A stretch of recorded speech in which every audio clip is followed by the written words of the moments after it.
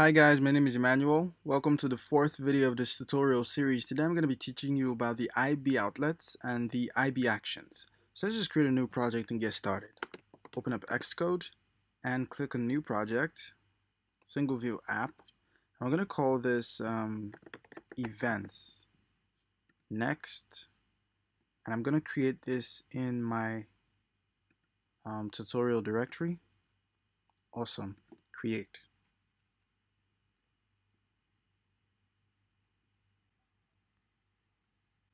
Let's head over to our main.storyboard. We're going to be designing a very simple application just to test out our knowledge.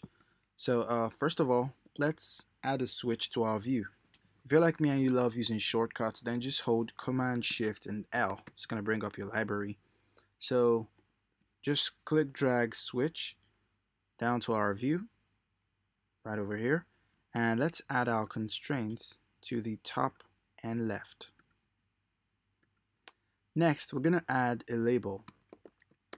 So label, click drag.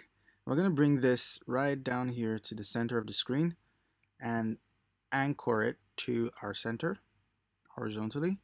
And then we're going to give it the top constraint of, well, let's say 72. Next, we're going to have a text field right at the center of the screen. So click drag down here, well, close to the center, and we're going to constrain this to the left and right.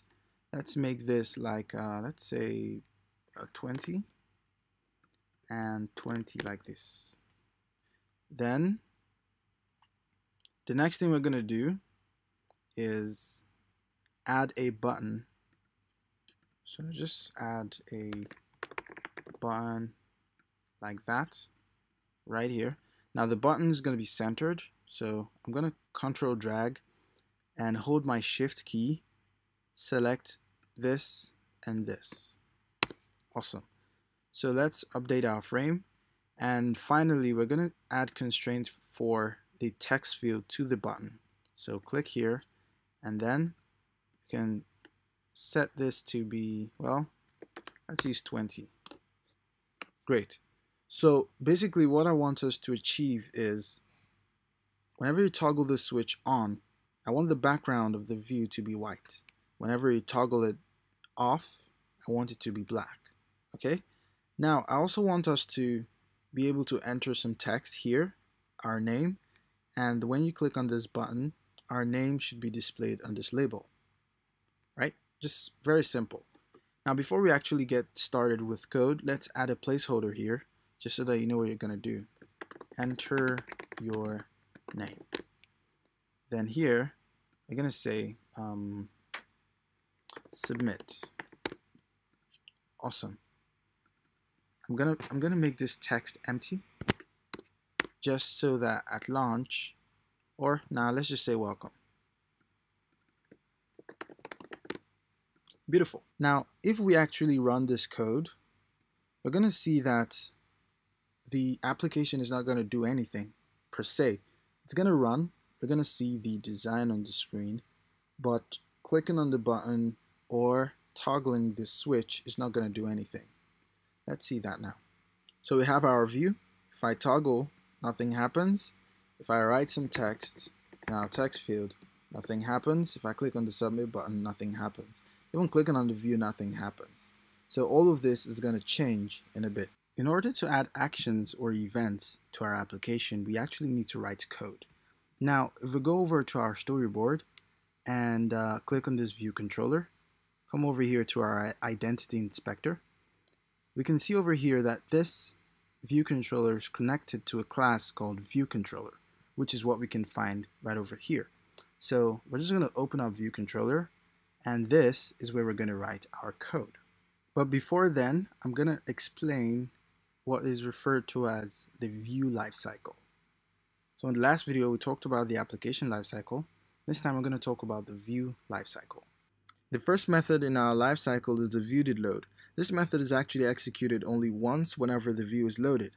An example of task we might want to execute at this instance is making our initial network call, or probably setting up some configurations for our views. Okay.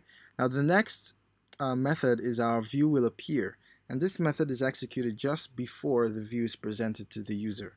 Now one difference between the viewWillAppear and the viewDidLoad is that the viewWillAppear can be executed multiple times. So if you leave this view and come back, the viewWillAppear is going to be executed again. The next method we have is our viewWillLayoutSubviews. So the thing is, whenever a view's bound changes, the view adjusts the position of its subviews, and just before that happens, the viewWillLayoutSubview executes. Okay, and just after the subviews have been adjusted, the viewDidLayoutSubviews is executed. So after laying out subviews, finally our viewDidAppear method is executed, and this simply means that our view has been presented to the user. Okay, awesome. Now whenever we try to exit a particular view, the first method that is executed is the viewWillDisappear. And a couple of things we could do in this method may include hiding our keyboard, canceling our network request, probably reverting views or animations, just whatever you want to do before your view disappears. Immediately after the view disappears, the next method that is executed is the viewDidDisappear, and I'm sure you guessed that. And as I said, it's executed just after a view disappears. Enough talk, let's get down to business. So if you look over here, we can see that we actually don't have any connection to our storyboard. So the first thing we need to do is actually initiate a connection so that we have access to our labels and switches and switch and button. Okay, so to do that, we're just going to go straight to our storyboard, and we're going to open up something called our assistant editor. And to do that, I'm just going to click on this icon over here and select assistant. Awesome. Now you can see over here that this is our view and this is our storyboard, and if for one reason or the other you don't have your ViewController open, just click on this icon automatic and then click on ViewController. Awesome. So now what we want to do is connect this switch to our ViewController, and to do that, all we need to do is first of all click on this view. You can make sure you're selected by looking over here, and then hold down Control, click and drag it down to your view and release it. Now if you look here, you can see connection type is an outlet. So we're using an outlet just because we want to be able to modify the property of this particular control. Okay, so we're going to give it a name. I'm just going to call this toggle switch. Then click connect. Right? And just like that, we've created a connection between our ViewController class and our storyboard, our ViewController in the storyboard. So we're going to do the same thing for our other controls. We're going to add, so control click drag this to our ViewController, and we're going to call this, let's call this title label. Do the same thing for our name, like that. We'll call this name field, and finally our submit button. But now for the submit button, I really don't need to modify the property of this button. What I need to do though is to add an action to the button so that whenever the button is clicked, I want to perform a particular action. So I'm just going to do the same thing, control click, drag this, but this time I'm going to drag it down to the body, and instead notice that instead of outlets, we're actually going to be using the action, and then we're going to give this a name as submit button clicked. Then finally the type, I'm going to select the type as a UI button. Now if you look over here, you can see a text touch up inside. Now this is actually a list of different events that the button can execute. So did end on exit, editing changed, editing did begin, touch cancelled, touch down, but one that we use mostly is our touch up inside. So it simply means that you clicked on the button. So we're going to leave that selected and finally click connect, and we're done. So all of our controls have been connected to our storyboard, and with that we can go straight into our view controller and everything is there. But before that, there are a couple of things I'd like to point out, a couple of mistakes that we could make as a beginner. Now imagine that we want to change the title of this label. So we want to change it to, let's call it header label. So this is a common mistake that most people do or make at the beginning. They think that whenever they modify this name, that it actually takes effect in our view controller. But the thing is, by doing this change, we've actually broken our code. And if we attempt to run this program or run the application, it's going to break because this is no longer connected to our view controller. We're going to see that in a minute.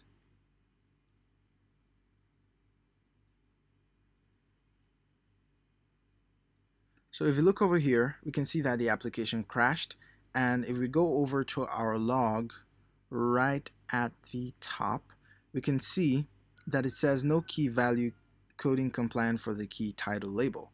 The reason is title is connected from Storyboard, but there's no reference to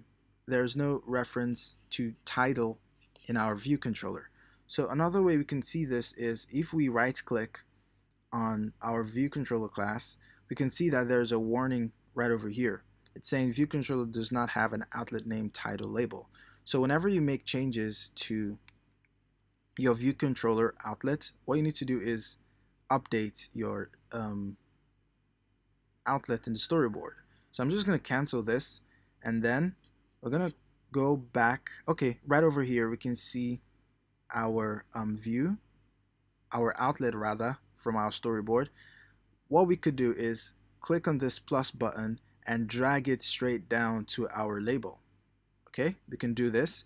We could also drag it to our label over here, and it's going to connect or create the connection like that. You can see it's connected. Okay, now another way we could see this is if we look over here, we can see that this is actually highlighted. It's filled, the circle is filled. If there wasn't any connection, it's going to be clear.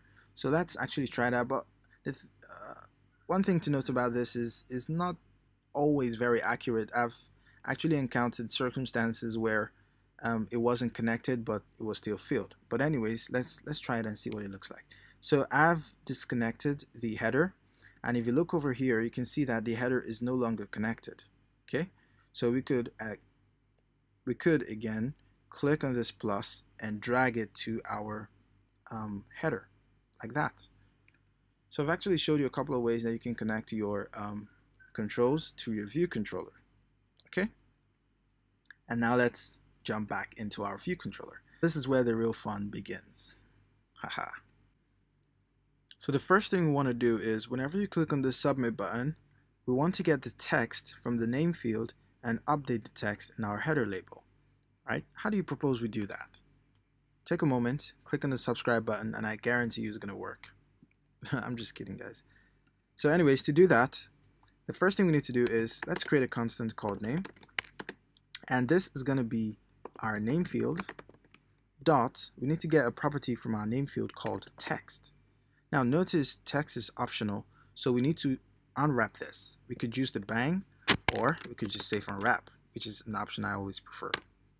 Now we have access to our name. The next thing we need to do is update our header label, and to do that, we're just going to say header label label dot the text property again equal, and let's use a concept we learned from our previous series, string interpolation, and I'm just going to say let's just say welcome, and then we're going to pass in the name of the user like that. Let's run this to see what we've got.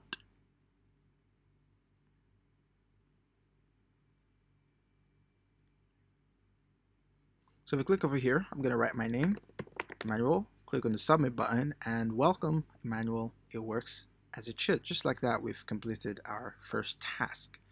Now notice something, we have our keyboard showing, but when we click all over the screen, nothing happens, right? I'd want this to hide, and again, let's even change this text just to be sure that it works.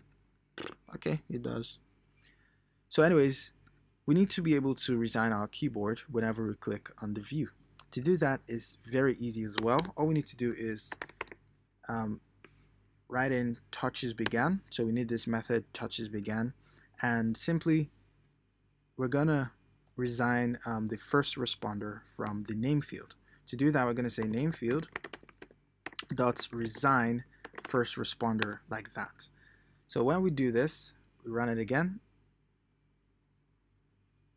You click on the text field and you write your text. If you click outside, and the keyboard goes away immediately. Isn't that great? Awesome.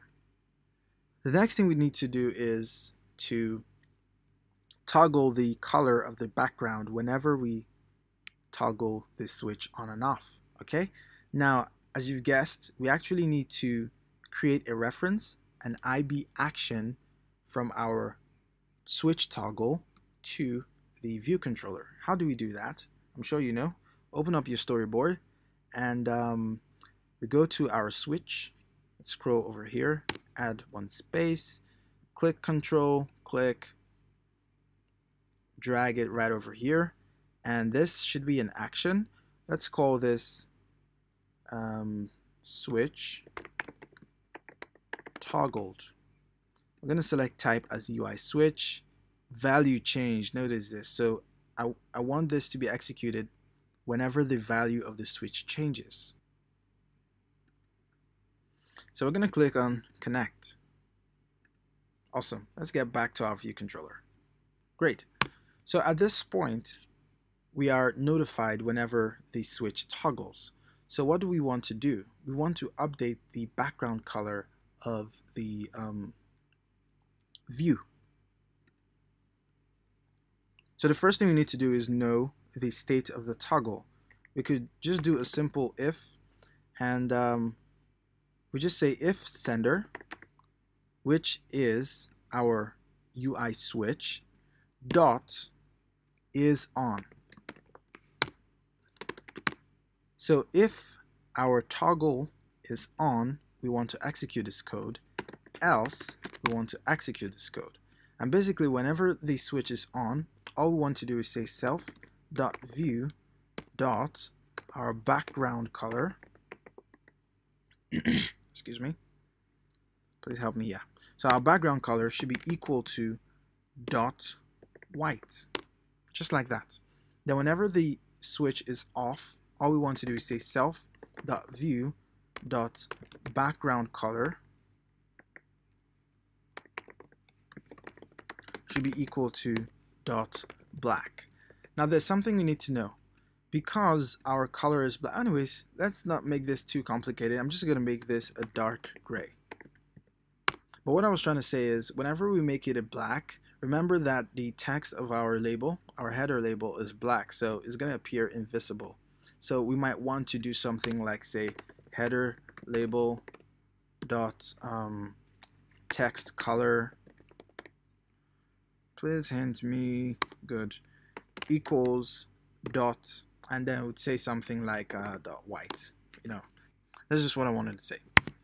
So anyways, let's run this and see if we have it working or not. Great. So we're going to click on this toggle, and you can see that it actually worked. We're going to toggle it back on, and it works. Awesome.